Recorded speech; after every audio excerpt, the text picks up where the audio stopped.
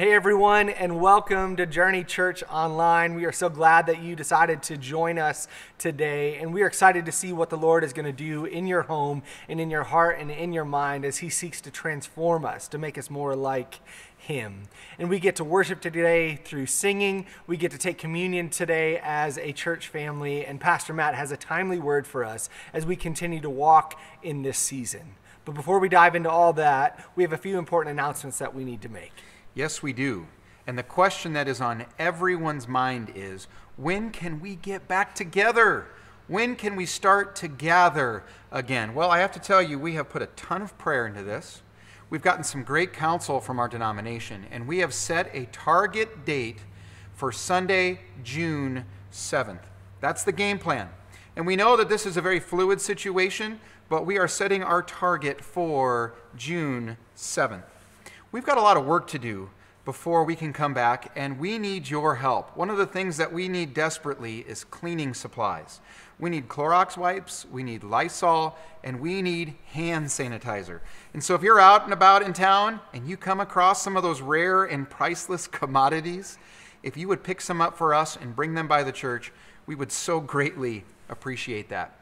The other thing is, if you like to sew masks, we would like to have tons of masks available here for anyone who would be more comfortable wearing a mask and if they might need one. And so if you'd be willing to sew some masks for us and donate those to the church in the next couple of weeks, we would appreciate that as well. It looks like we're starting to see the light at the end of the tunnel. We're hopeful that that's the case. And so we're putting our hope and setting our target for Sunday, June 7th.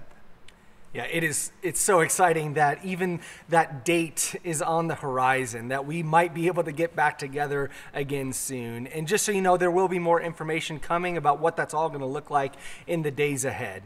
But also, we have a few other things that we need to highlight, and one of those is an important new tool that we want to use together as a church family. And over the last few months, Pastor Rowley has been working on a church app for us. And so if you have a smartphone, you can find our brand new app in the Google Play Store or in the Apple Store. As long as you type in Journey Church Kingman, you'll be able to find that. On that app, you'll be able to find the daily doses, sermons, a spot to put in prayer requests, find announcements. It's going to be an incredible tool for us to use in the days ahead. Without a doubt. And thank you, Pastor Rowley, for your hard work on that. Before we transition to worship, I just want to thank you for your giving and your faithfulness in that. We've hung in there during this shutdown season, but the last 2 weeks, we didn't just meet budget. Somehow we exceeded budget, which just blew me away. Although I'm not that surprised with our church because you guys love to invest in the kingdom, but I want to thank you. Your determination to give is inspiring, and I'm so proud of the work that you guys are doing in that department. There are 2 simple ways that you can give. The first is just to throw a check in the mail to the church, and the other is to go to journeykingman.com and click on the Give tab up in the upper right-hand corner, and it's pretty self-explanatory from there. But it's so exciting for me to know as we're going to be moving forward into 2020 that we are going to be able to sustain the ministry that we care about, which is reaching Kingman with the good news. So thank you for that. Let's pray, and then we can dive into worship. Lord, there is hope today for us. We can feel it rising, and our hope isn't just in the fact that we might be able to gather soon. Our hope isn't just in the fact that the giving is going surprisingly well right now. Lord, our hope is in you, period. In good seasons or bad seasons, you are the reason we have to be filled with hope and filled with joy and filled with confidence. Holy Spirit, I pray that you would take wherever it is that we're watching this service today, that we would participate in it, and Lord, that you would make where we're at holy ground. If we're watching with friends and family, Lord, may it be a special time for us to worship you together. And Lord, I pray that you would change us through this. We pray this in Jesus' name. Amen.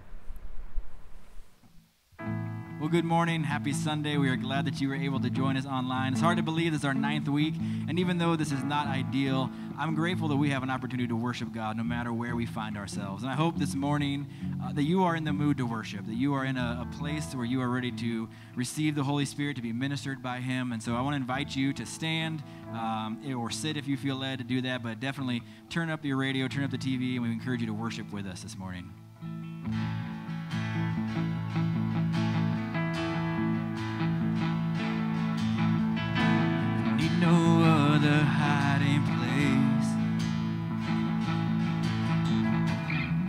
is safe within your name. This we know, this we know. You promise never to forsake. What you began, you will sustain.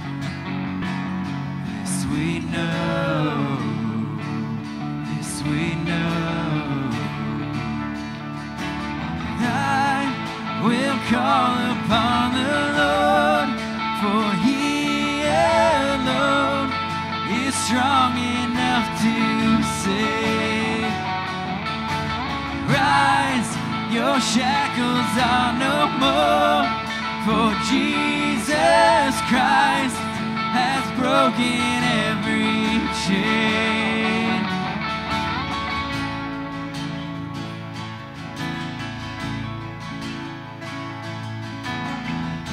All of the heavens and the earth announce the fullness of your worth. This we know, this we know. And every enemy will flee as we declare your victory. This we know, this we know. I will call upon the Lord, for He alone is strong enough to save. Rise, your shackles are no more, for Jesus Christ has broken every chain.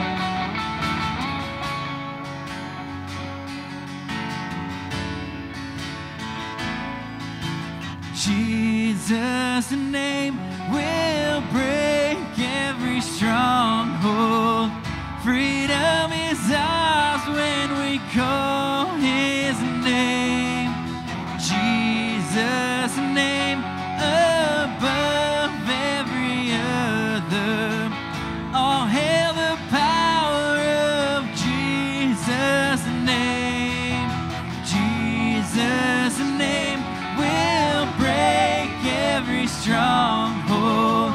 Freedom is ours when we call His name. Jesus' name above every other. All hail the power of Jesus' name. All hail the power of Jesus' name. I will call upon the Lord, for He alone is strong enough to save. Rise, your shackles are no more, for Jesus Christ has broken every chain.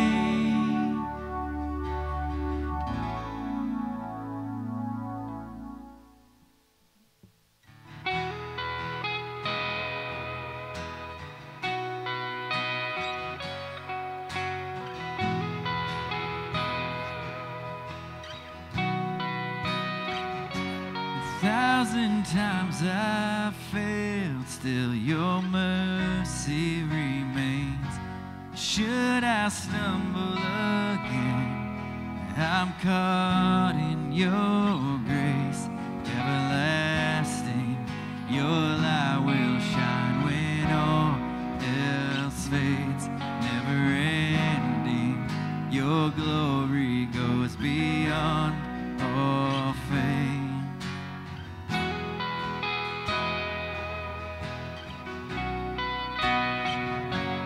Well, above all else, my purpose remains. The art of losing myself in bringing you praise. Everlasting, your light will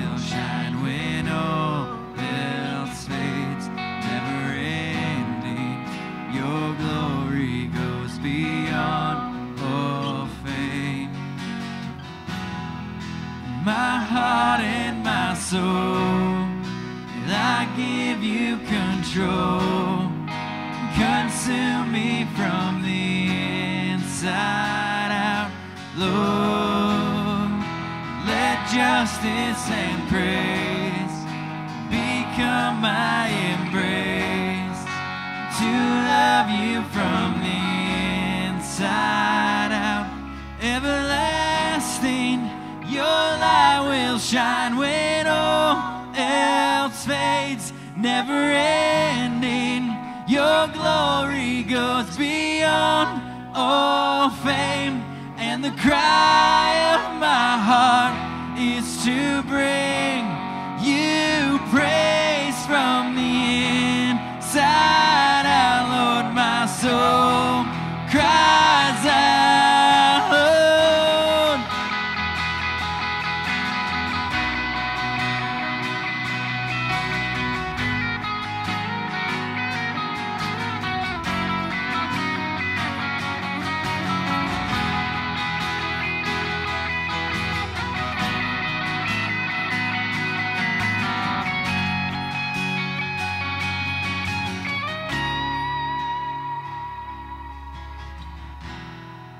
My heart and my soul, I give you control.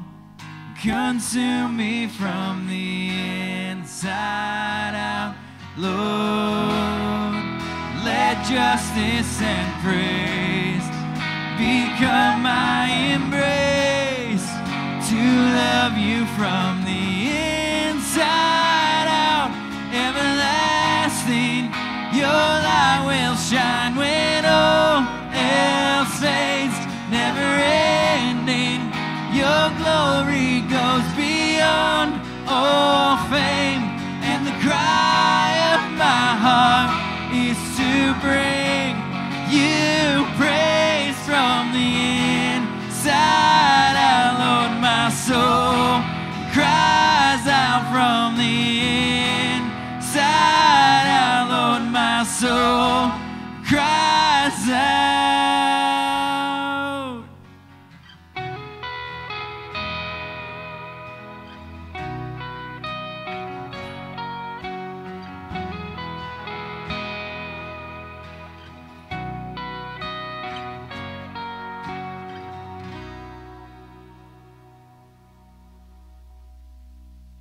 Well, today we get to celebrate and participate in communion as the family of God. And communion is for anyone who has put their faith and trust in Jesus. And it's a chance for us to remember and reflect upon the sacrifice that Jesus made on our behalf, where we think about the body that was broken and the blood that was shed.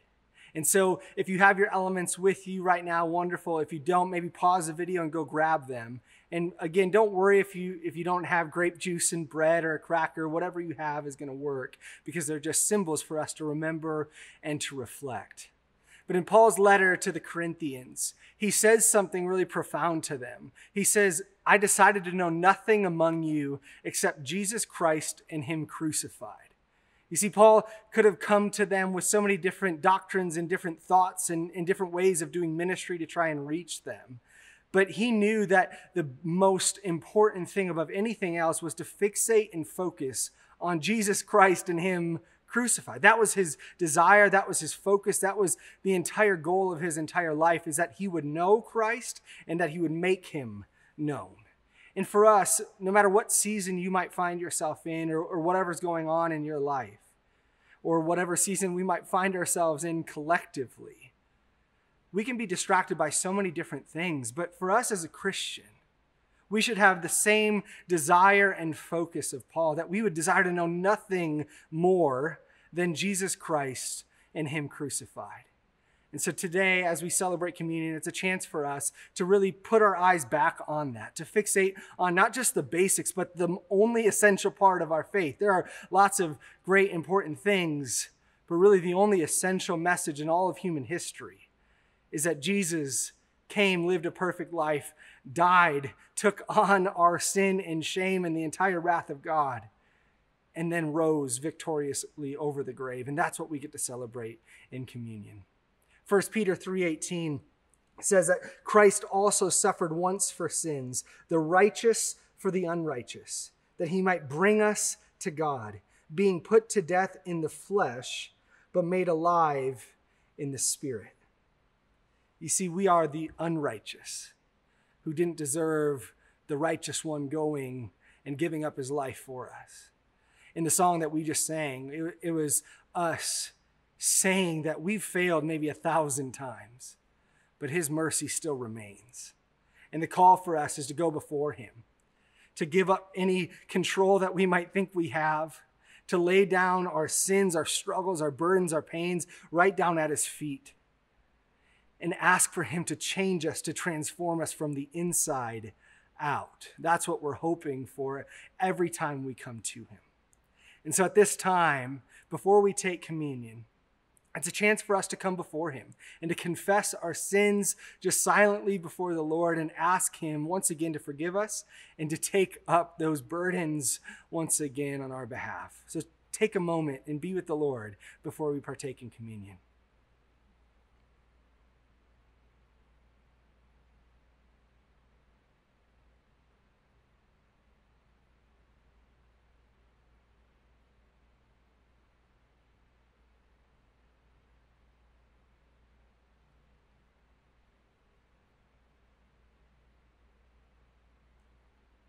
Jesus, we thank you for what you've done.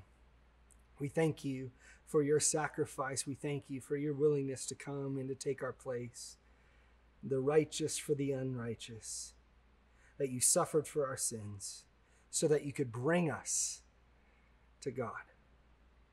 You were put to death in the flesh, but you were made alive in the Spirit, and we celebrate that today. Lord, forgive us once again. Purify our hearts and minds. In your name we pray. Amen. On the night that Jesus was betrayed, he took bread and he broke it with his disciples, and he said, "Do this as often as you eat it in remembrance of me." So church family, let's take and remember Christ's body that was broken for us.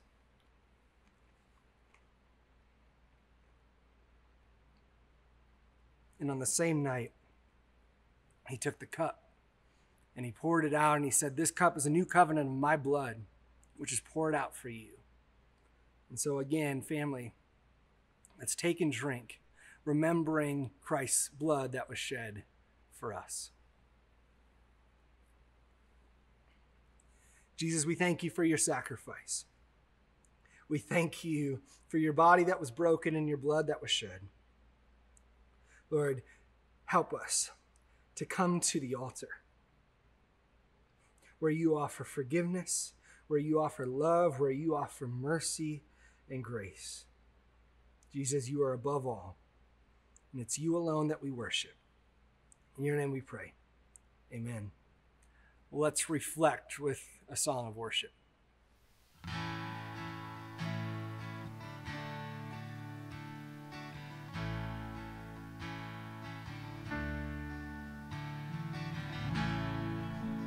Are you hurting and broken within? Overwhelmed by the weight of your sin? Jesus is calling. Have you come to the end of yourself? Do you thirst for a drink from the well? Jesus is calling.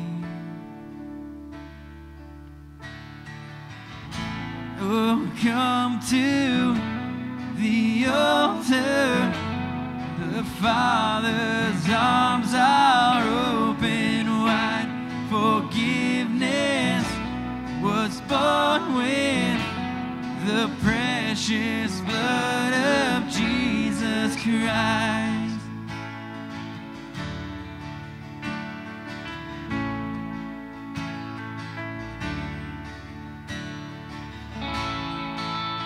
Leave behind your regrets and mistakes.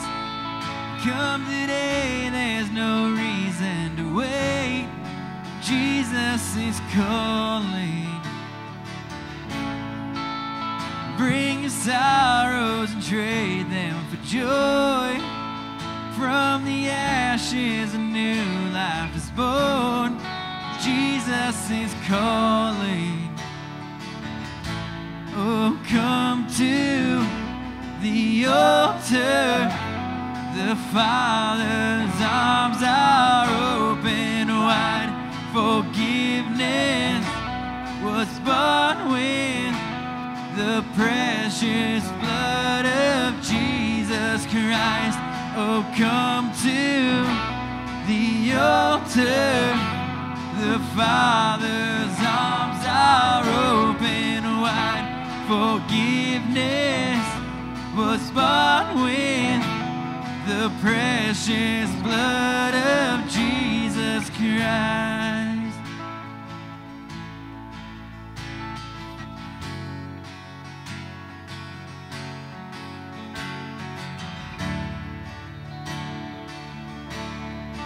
Oh, what a Savior! Isn't He wonderful? Sing hallelujah! Christ is risen. Bow down before Him, for He is Lord of all. Sing hallelujah! Christ is risen. Oh, what a Savior! Isn't He wonderful? Sing hallelujah! Christ is risen. Bow down before Him, for He is Lord of all. Sing hallelujah! Christ is risen.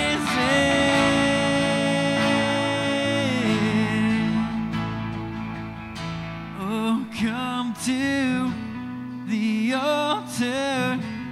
The Father's arms are open wide. Forgiveness was bought with the precious blood of Jesus Christ. Oh, come to the altar. The Father's arms are open wide. Forgiveness was bought with the precious blood of Jesus Christ.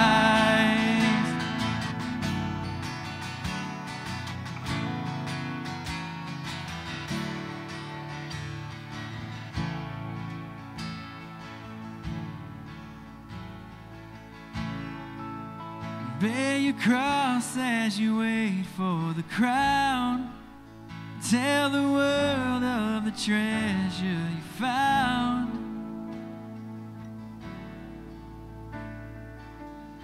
Dear Heavenly Father, God, we thank you that you are our treasure. God, that you came for us, for sinners like me, who don't deserve the gift that you have given us, God. We are so grateful for it. God, thank you that you love all of us, no matter what our past may have been. God, you have wiped that clean. The forgiveness of our sins because of the work of your Son on the cross. God, we thank you. Lord, I pray that you would continue to lead us, to guide us, to minister to us. Lord, as we just celebrated communion, Lord, I pray that we would continue to celebrate the way that you are leading and guiding us. Lord, as we dig deeper into your word, learn about your love, learn about how you accept us with open arms, God. I pray that you would guide us. You would fill us, or you would help us to see the ways that we help others and know about the good news of your Son. Help us to share the treasure that we have. I thank you for your love and for your mercy. It's in your Son's name that we pray. Amen.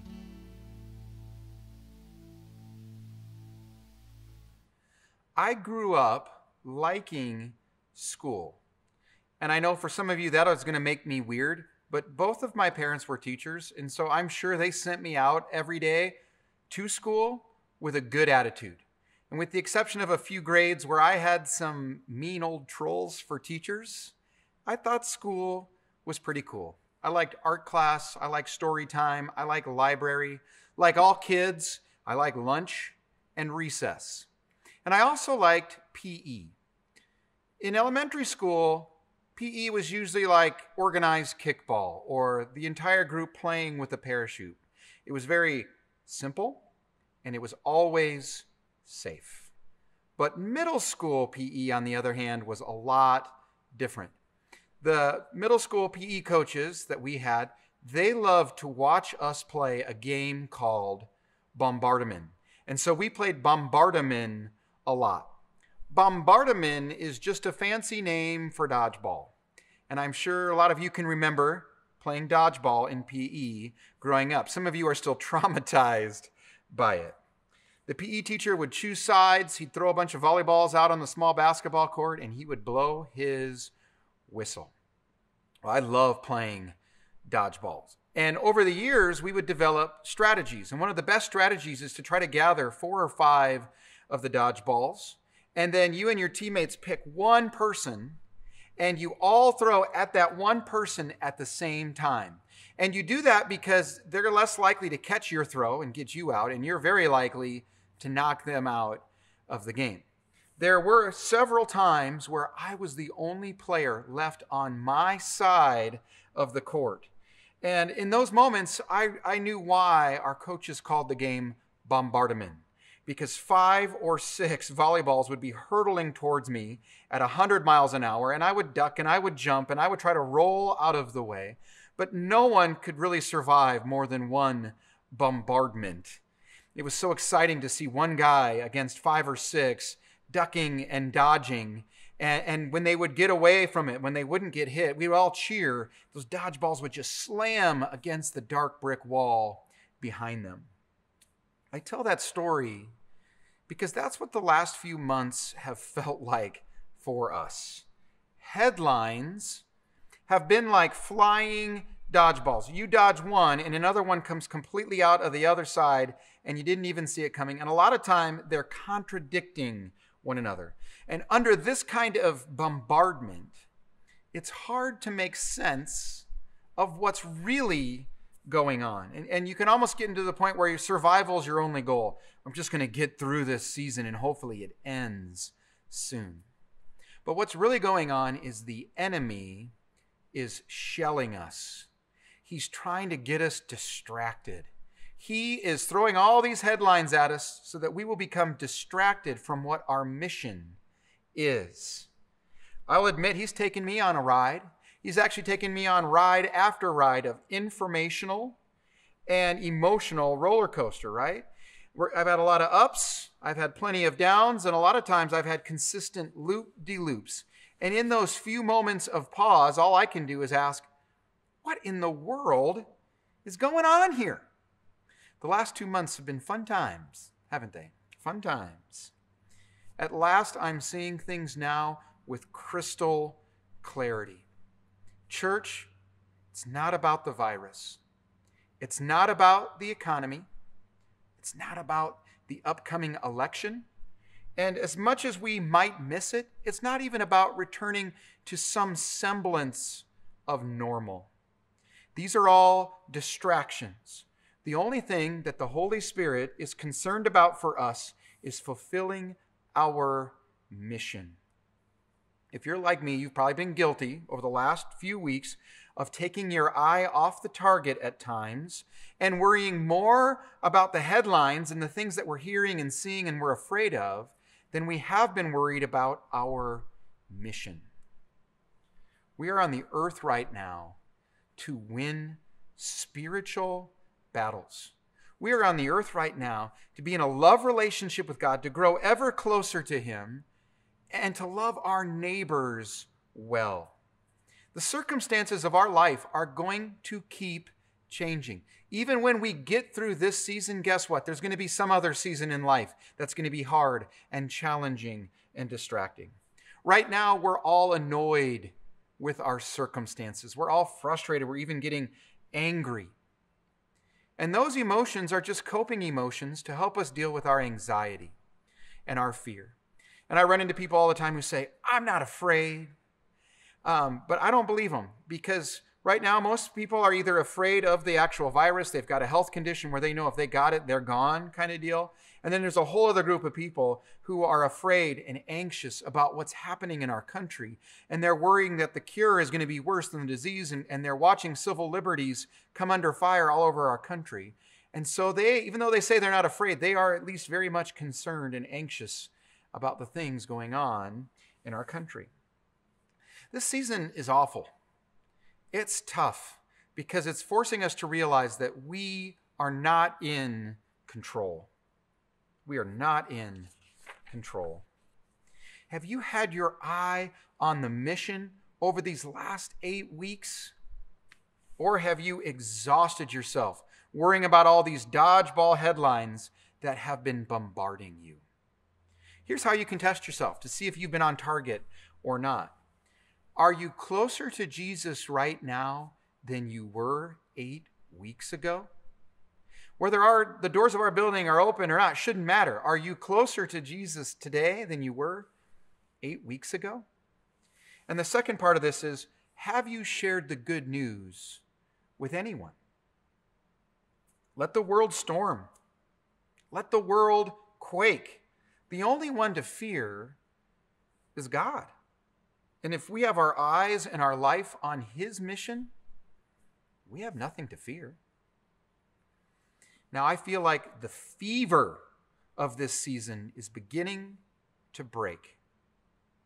Let's get back to living for our mission. Even if we've kind of made some mistakes and been distracted and upset and totally sidelined so far, let's get back to living on our missions.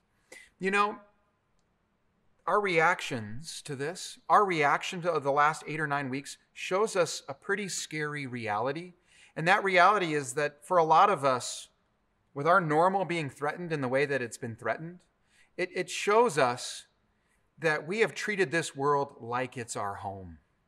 And when our home gets all messed up, we get pretty messed up. But in reality, this world is not our home. It's not. This world is just our mission field. And we need to complete the work that God has called us to complete so we can go home to glory and eternal life and never-ending joy. Our scripture today is perfectly designed to get us back on target. We are already on part 3 of our new series called Scandalous Jesus. Jesus was not a stranger to controversy. In many ways, his actions and his teachings were considered scandalous. And I think it'd be helpful to review that definition once again.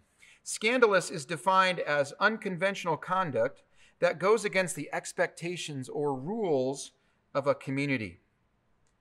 Under that definition, Jesus was constantly a scandal to the religious leaders. He was constantly leaving them in shock. But the closer you look at Jesus, the more you realize what he's actually doing. And it's not scandalous. It's beautiful. It is beautiful. If you want to understand Jesus, it's surprisingly easy. All you have to do is understand his core motive for everything, which is always pure, perfect, passionate love for people. That is his core motive.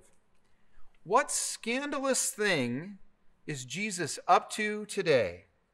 Well, it's something that we really need to copy. We're in Matthew 9, starting with verse 9 today. As Jesus went on from there, he saw a man named Matthew sitting at the tax collector's booth. "Follow me," he told him. Matthew got up and followed him. While Jesus was having dinner at Matthew's house, many tax collectors and sinners came and ate with him and his disciples. When the Pharisees saw this, they asked his disciples, "Why does your teacher eat with tax collectors and sinners?" On hearing this, Jesus said, "It's not the healthy who need a doctor, but the sick. Go and learn what this means. I desire mercy, not sacrifice. I have not come to call the righteous, but sinners. I'm excited to talk about my namesake today. Keep in mind that what we just read is a little autobiographical. Matthew, who we're reading about, wrote this gospel, and these 5 humble verses are his story. Life in the days of Jesus was really tough, and I don't think I can overemphasize that. Rome conquered Israel, and to keep control, they kept their boot on the Jewish neck. They weren't living in a democracy. The Romans even built an army fortress right next to the temple. Can you imagine coming to church and having to walk by Navy SEALs fully decked out for war, and they were glaring at you because they hate your guts? I mean, we can't imagine what that would feel like, right? Because we have never lived under that kind of system. What made life really hard for the Jews, really difficult, and really unfair was the tax situation. Governments require money. And to be more specific about that, governments require our money, and lots of it, right? The Jews were taxed to death. Rome was constantly expanding, and Rome was constantly at war. They had gigantic standing armies on multiple fronts.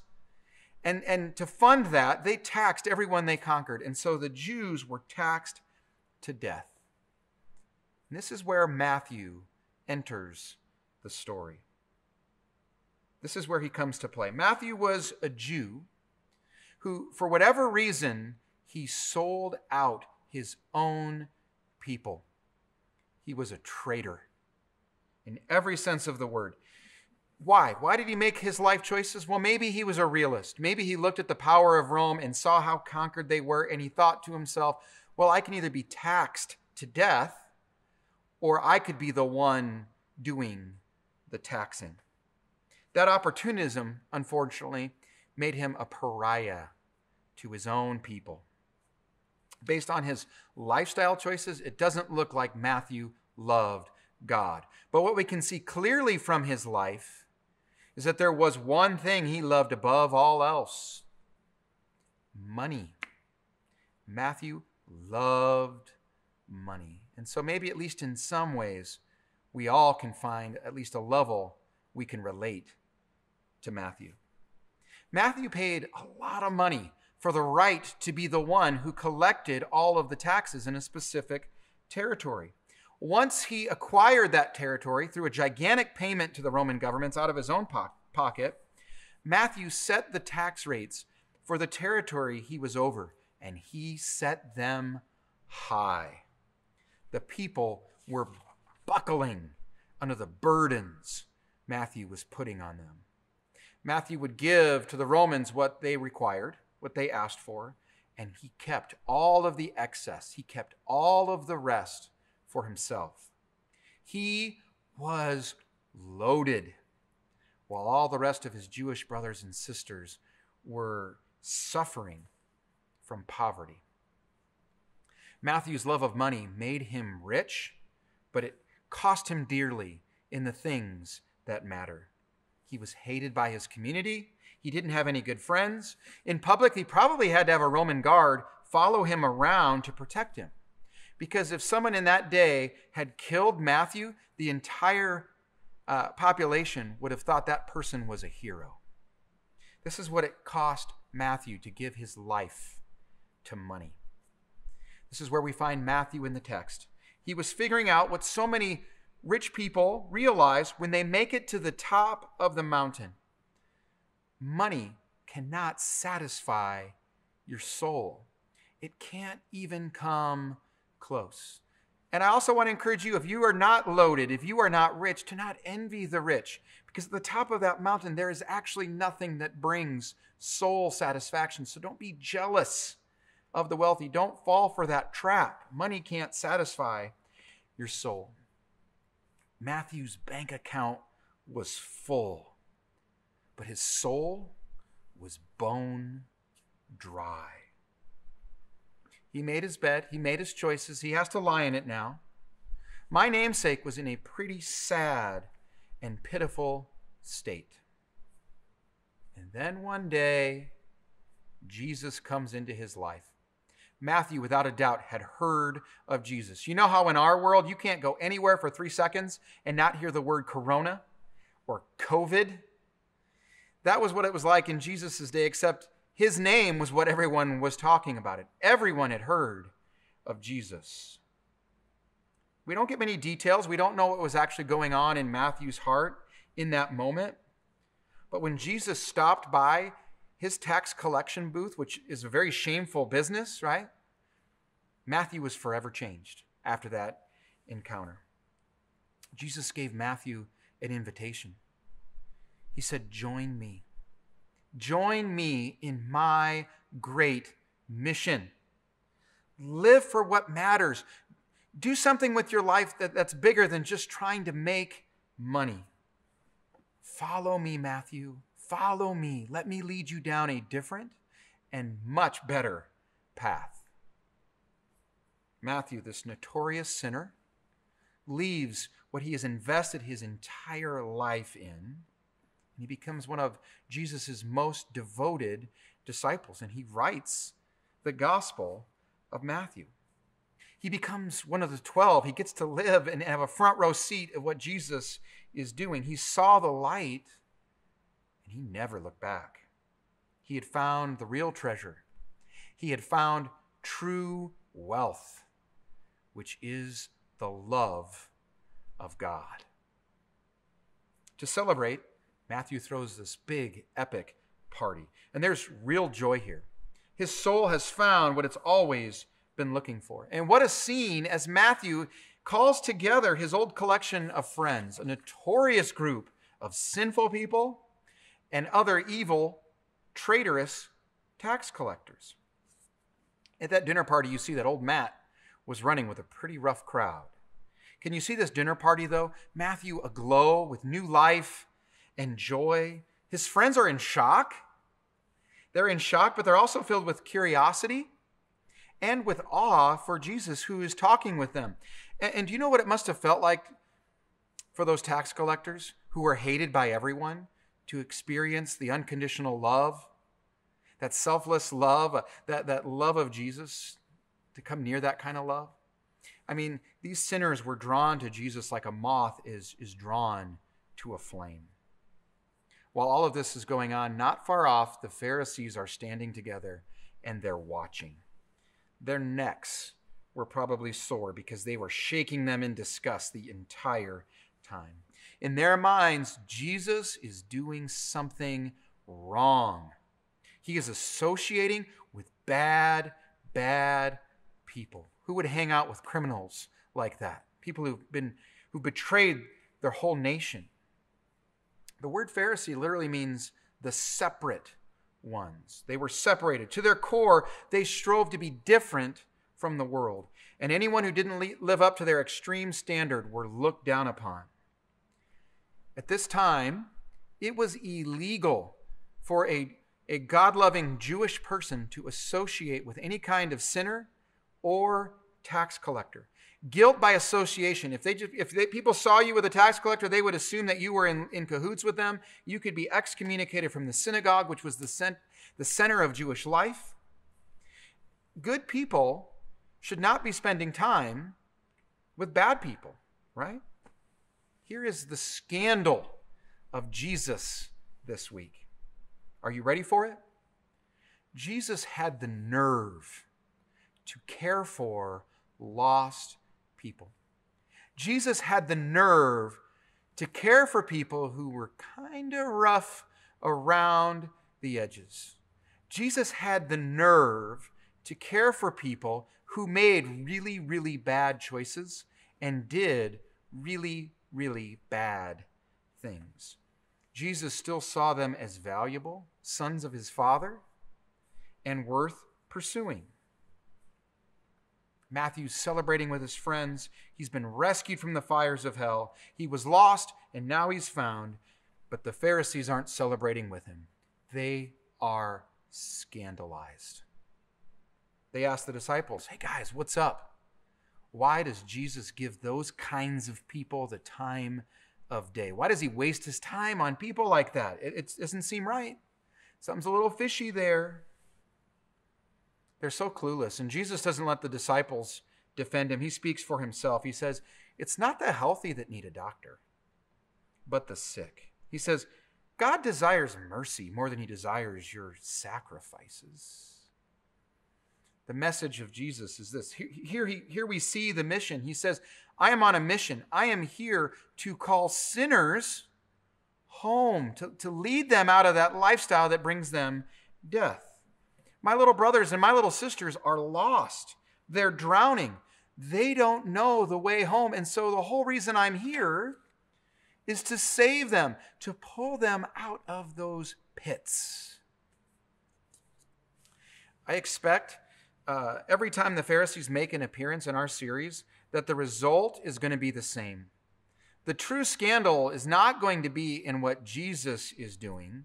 His grace is scandalous in the most beautiful way. No, the true scandal is always going to be the ugly, cold, unloving hearts of the Pharisees. Jesus came for the lost. Period.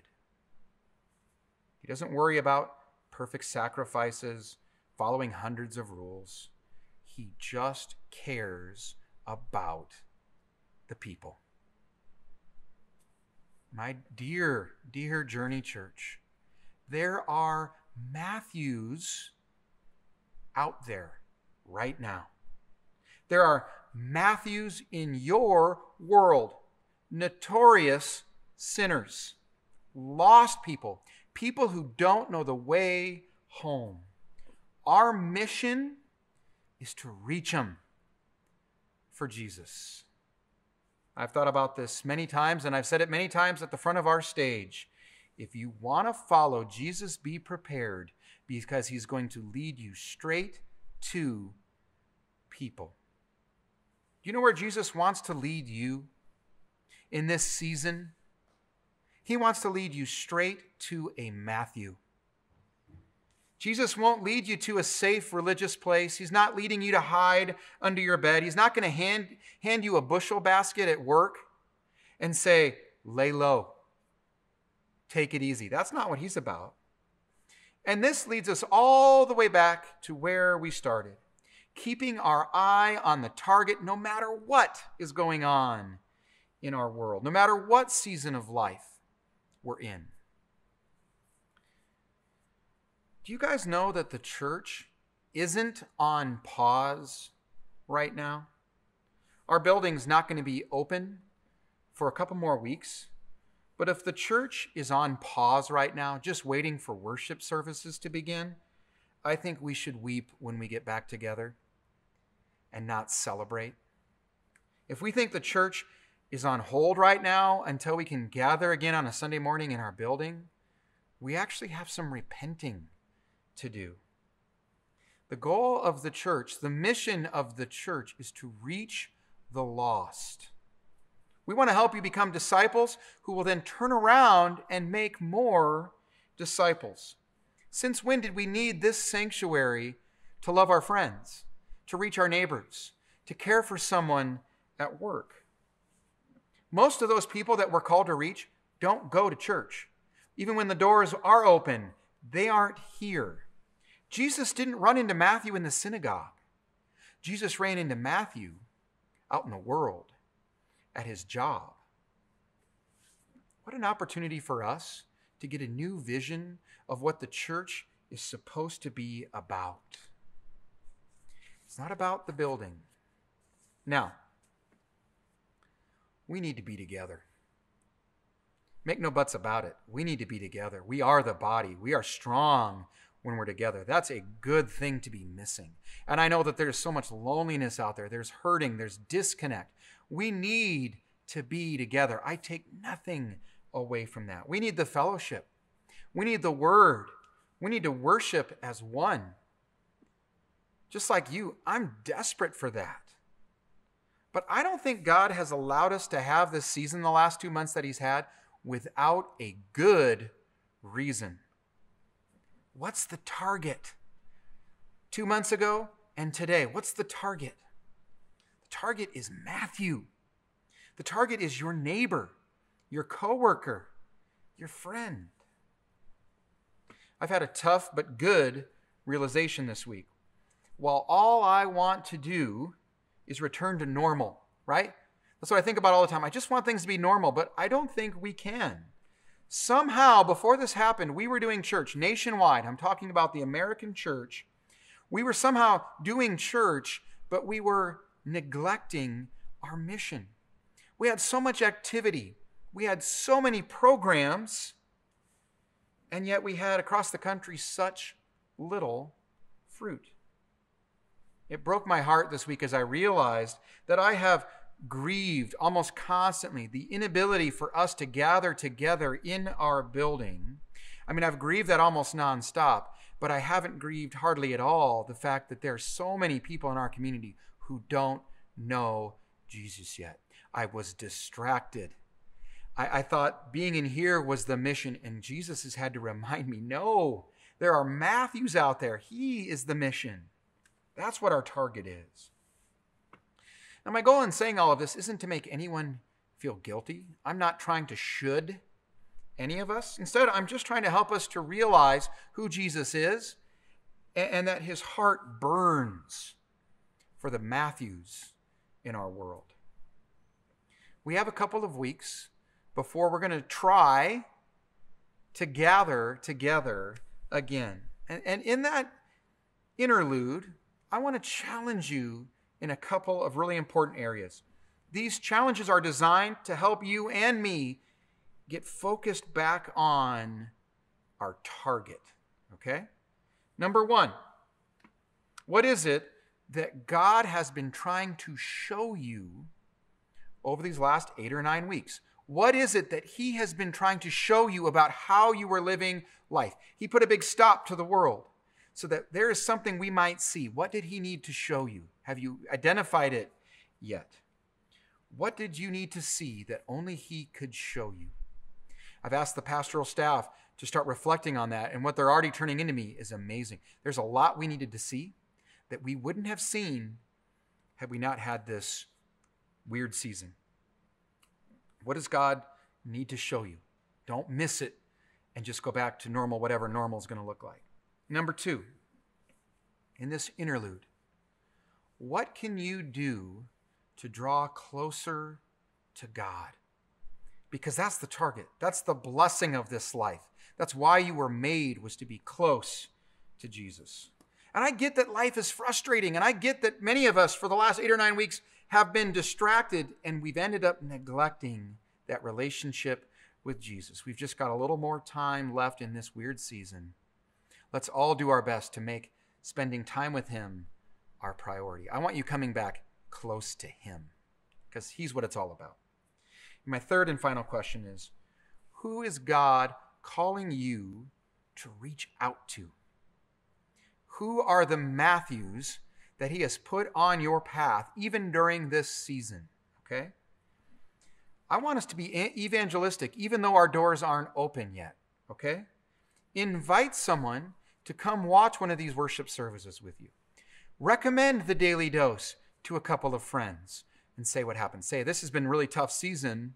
I'm thankful that I can tune into God's word every day with a pastor, an elder, or a leader in our church. That would be great. I can't wait to be back together. But no matter what, we have to remember what our target is. Jesus came to seek and save the lost. It wasn't the healthy who needed the doctor, but the sick. So let's make the most of the time that we have until we can gather together again. Let's pray. Lord Jesus, right now I repent of all the times I allowed myself to be distracted by those headline dodgeballs, and I forgot about what was really important. And I allowed myself to go into a place of fear, and I forgot how big you are and how powerful you are and how good you are, how loving and how in control you are. Heavenly Father, right now, what do you need to show me? What do I need to see before this season comes to an end. Lord, would you help me draw closer to you? Over the next few weeks, Father, would you help all of us draw closer to you? And then, Father, who are the Matthews in our world that you want us to reach out to? Would you reveal that to us? And now, finally, Lord, I pray a blessing over everyone who is listening to this right now, that you'd fill them with your Spirit, that you would sustain them, and that you would make them fruitful for you and for your glory. We pray this in Jesus' name. Amen. Have a great week. Hope to see you soon.